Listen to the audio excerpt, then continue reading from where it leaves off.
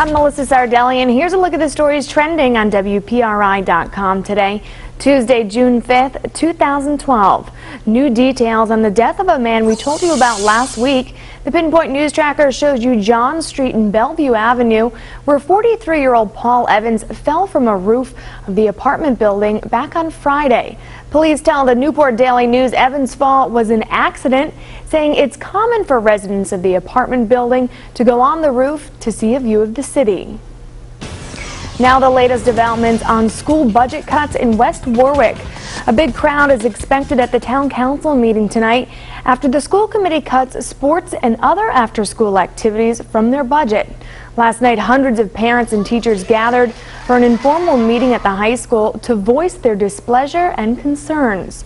The school committee said they had no other choice due to budget overall getting cut by 5%.